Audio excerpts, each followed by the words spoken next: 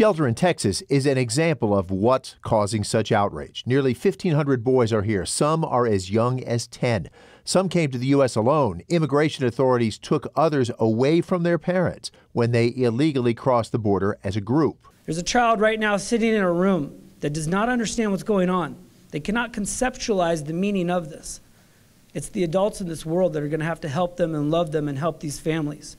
Not one more day.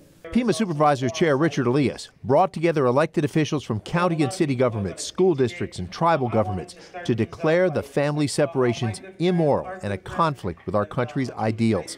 Members of the Pascua Yaqui Nation say their long history includes families torn apart by Mexican and U.S. governments. And yet, in this day and age, we have this kind of regime, I would call it.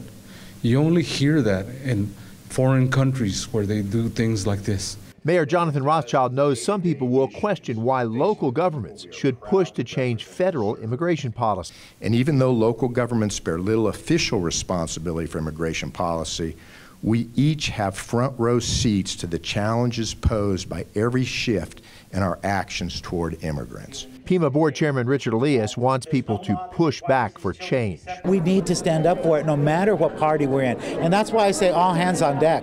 This is not a matter of just Democrats or just Latinos objecting to this.